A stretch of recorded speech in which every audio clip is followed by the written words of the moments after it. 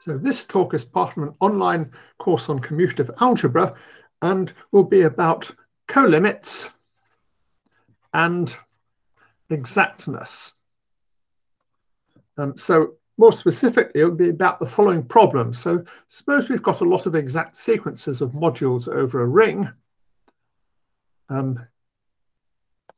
indexed by elements I inside some category J, and suppose we've got suitable morphisms between all these elements, so we've got a functor from J to modules, then the question is the following sequence exact? So as we take 0 goes to the colimit over J of AI, goes to the colimit of BI's, goes to the colimit of all the CI's.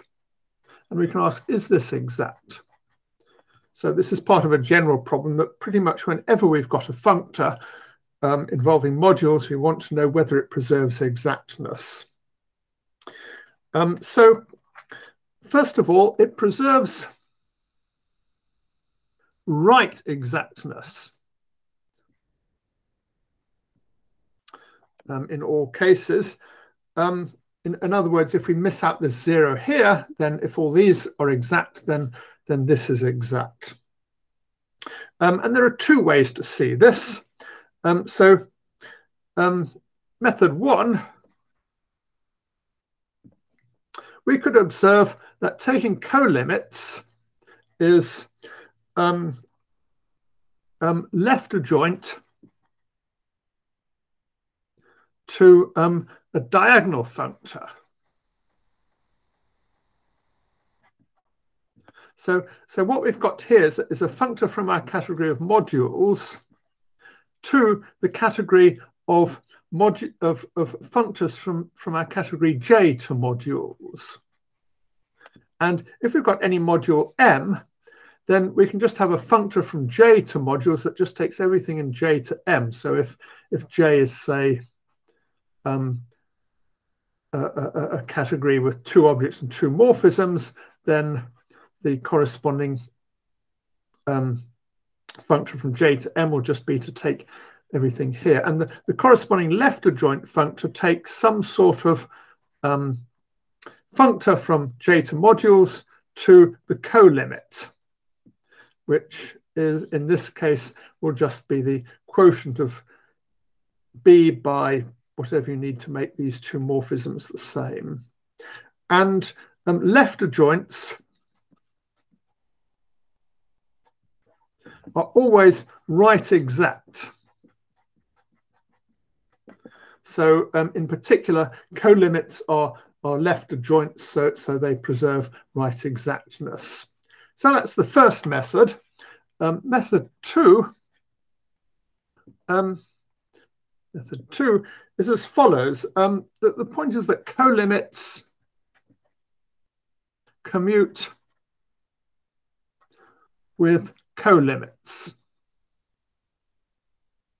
So the point is, if you've got an exact sequence, A goes to B, goes to C, goes to 0, then C is just the colimit of these 2 maps. We've got the map from A to B that we started with, and we've also got the 0 map from A to B.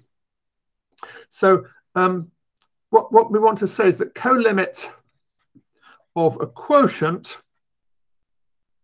is equal to a quotient of colimits. And as a quotient is a special sort of colimit, the fact that colimits commute with quotients is a special case of the fact that colimits commute with colimits. So the next question is, why do colimits commute with colimits? Well, the easiest way to see this is to just look at a sort of example. So suppose one of the categories just has 2 objects and 2 morphisms, and the other has, say, 3 objects and a couple of morphisms that looks like this.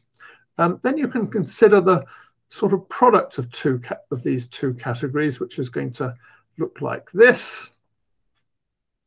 And you can take colimits of the first category, and this will give you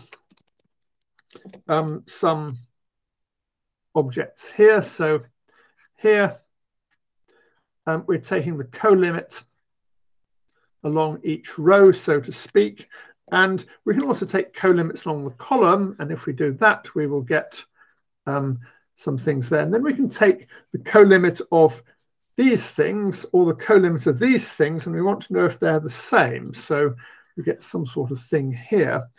And you can see that this, whatever object this is both the colimit of this diagram and of this diagram, because it's in fact the colimit of the whole thing. So the colimit of this will be this object here. And this is fairly easy to check. I'm not going to actually do it. The only thing I'm going to observe is that this is rather similar to Fubini's theorem in integration theory. So in Fubini's theorem, if you've got a function of two variables, fxy dx, you can either integrate with respect to x and then integrate with respect to y, or you can integrate with respect to y and then integrate with respect to x. Or you can do a sort of double integral, two-dimensional Lebesgue integral. And all these three integrals are the same under suitable conditions on f. And the same thing sort of happens with colimits. You can either take colimits horizontally, then take them vertically, or you can take them vertically, then take them horizontally, or you can take a sort of super colimit where you do both at once, and all three of these produce the same answer. So this is a sort of Frobenius theorem for colimits. In particular, we see that the colimit functor over J is right exact. And if we've got any right exact functor, it has a derived functor which could be written as colim 1 over J. So I'm not going to say very much about this derived functor because nobody seems to use it very much. What we now want to ask is, what about left exactness? So we can ask, is a colimit of injective maps injective? In other words, is this colimit functor left exact and therefore exact, because we've just shown it's right exact? And the answer is no. And it's quite easy to give examples of this. So suppose we take the colimit of two maps, z mapping to 2 or 0 to z. So the colimit, and let me put the colimit in green. So here, the colimit is going to be z modulo 2z. On the other hand, we can have a map from the rationals to the rationals, which is multiplication by 2. And the colimit of these is 0. And now the integers are a subset of the rationals. So these maps here are injective. So here we're taking a colimit of injective maps, and this map here is not injective. Well, you might quibble that we're taking a colimit over a funny category instead of taking a colimit over a directed set. But even if you take a colimit of over a directed set, it doesn't preserve colimits. So here's a second example. Suppose you take z mapping to z mapping to z, where this is multiplication by 2, or you could take q mapping to q and q with multiplication by 2 there. And here you find the colimit is the rationals, and here you find the colimit is z modulo 2z plus z. And again, this group here is not a submodule of this group here. So colimits don't preserve exactness, even if you just take colimits over directed sets. However,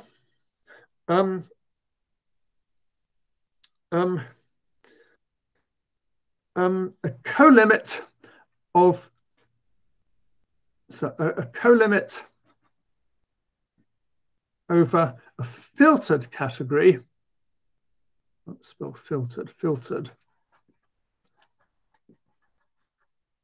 does preserve exactness. So this is a very important case in which taking colimits over filtered categories differs from taking colimits over possibly unfiltered categories. So in order to see this, we first need a special property of filtered colimits, or filtered colimits. And the key point is here is that a filtered colimit of modules mi can be written as the following. You take the disjoint union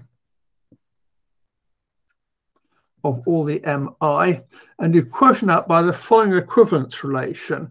We say that mi is equal to mj, here mi in mi and mj in mj, if we can find a map from I and j to k so that mi and mj have the same image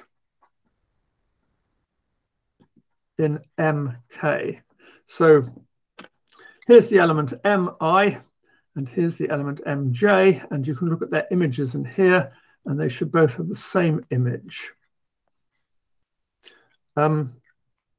So this gives a relation on the disjoint union, and the key point is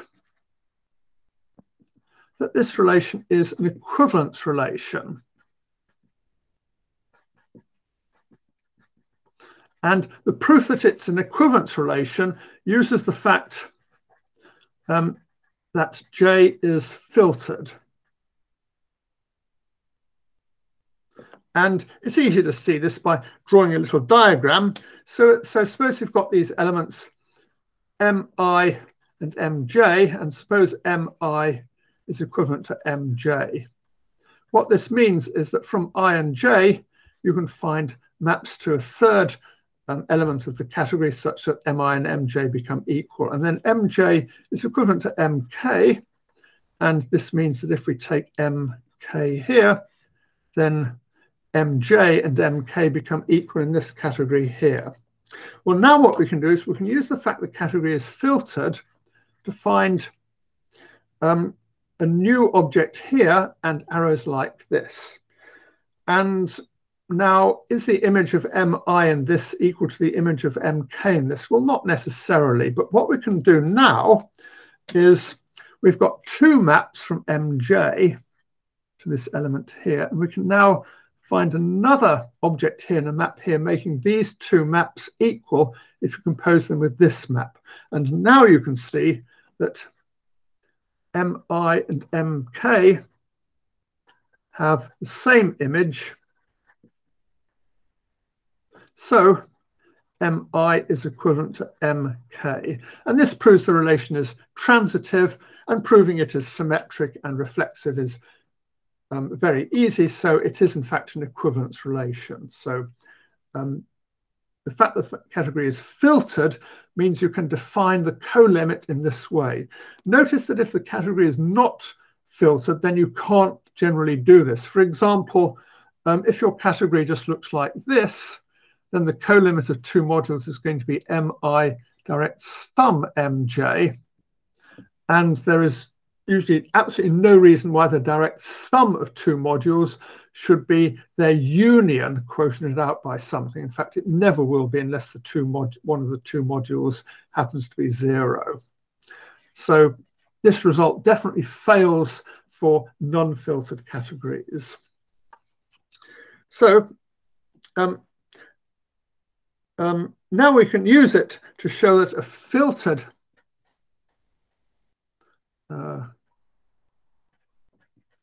colimit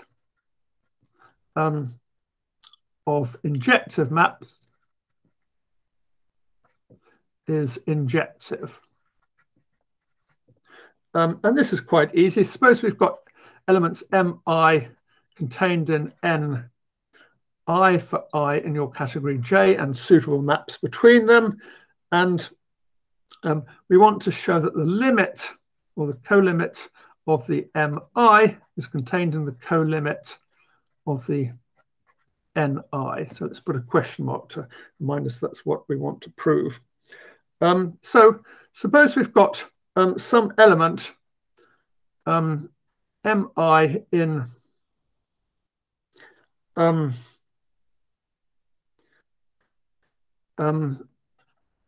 mi whose image in the colimit of ni is 0.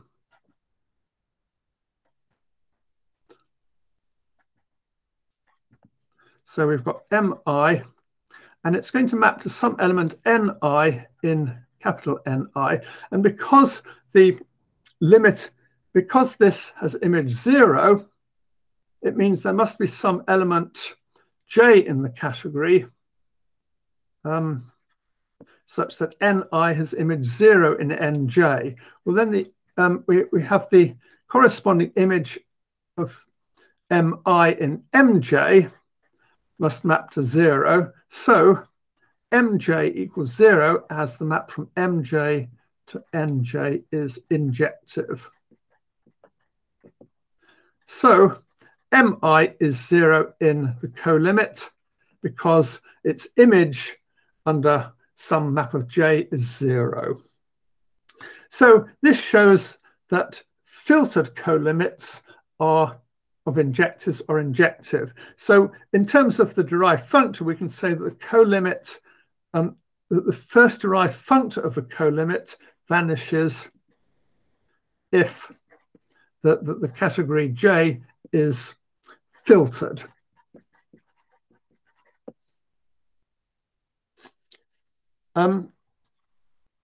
So I should add a sort of awful warning here.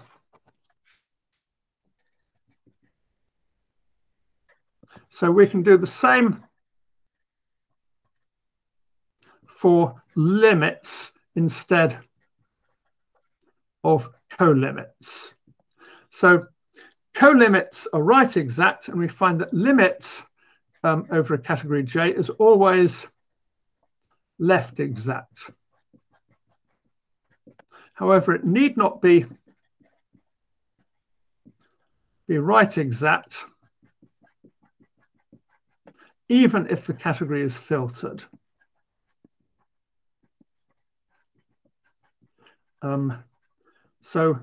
We'll see an example of this fairly soon in an upcoming lecture. So in other words, the derived functor of the sorry, that should have been an inverse limit. So the inverse limit is always left exact. However, limits or inverse limits, their derived functor need not vanish even if the category is filtered. Finally, we want to discuss colimits of flat modules. So what we're going to show is that a filtered colimit of flat modules is flat. Notice that an unfiltered colimit of flat modules need not be flat, of course. A fairly simple example of this is the fact that any module is a colimit of flat modules, not necessarily filtered, because we can just take a resolution of it by free modules. So for any module, it's a quotient of a free module, and the kernel is the image of another free module. And these modules are both free and therefore flat. So M is the colimit of R to the star goes to R to the star. It's a colimit of two maps between free modules. So the fact that the limit is filtered here is absolutely essential. And this is quite easy to prove. So suppose that M is the colimit of some modules Mi. So for Mi, Mi is flat, and this is a filtered colimit. And suppose we want to show that M is flat, so let's take an exact sequence. 0 goes to A, goes to B, goes to C, goes to 0. And then we notice that 0 goes to A, tensor Mi, goes to B, tensor Mi, goes to C, tensor Mi, goes to 0 is exact. We're assuming this is exact, of course. And this follows because Mi is exact. And now we notice that 0 goes to the colimit of A tensor Mi, goes to colimit of B tensor Mi, goes to colimit C tensor Mi, goes to 0 is exact. And this follows because colimit preserves exactness. And here we are assuming that this is a filtered colimit.